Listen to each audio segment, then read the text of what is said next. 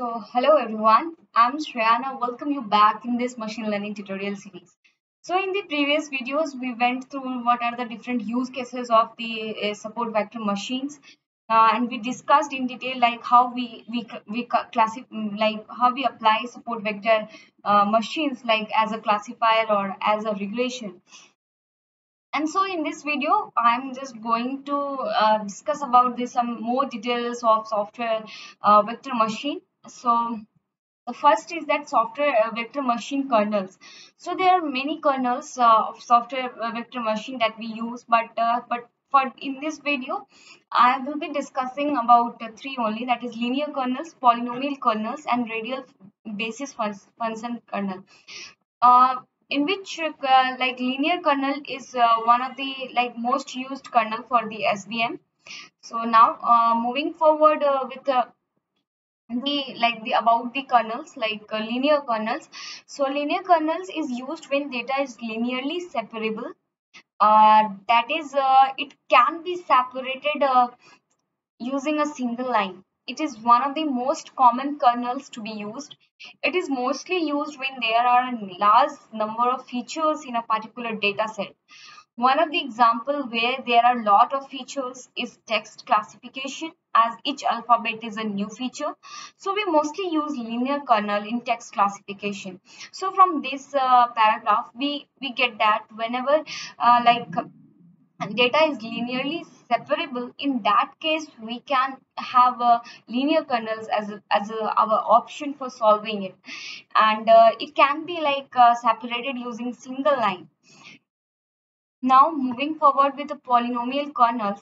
So in machine learning, the polynomial kernel is a kernel function commonly used with the support vector machine and other kernelized models that represents the similarity of vectors, that is training samples in a feature space over polynomials of the original variables, allowing learning of non-linear models.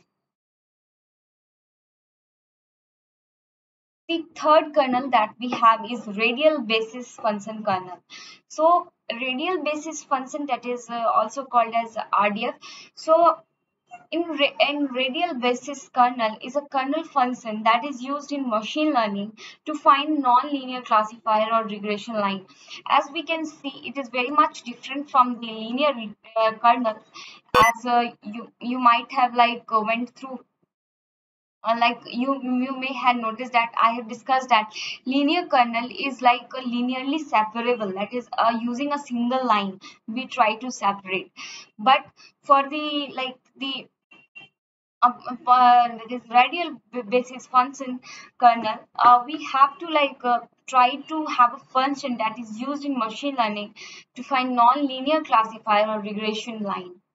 So and so these are the three kernels for these support vector machines that we have discussed, and now we will see how we can implement the SVM with the help of like Python or Jupyter Notebook.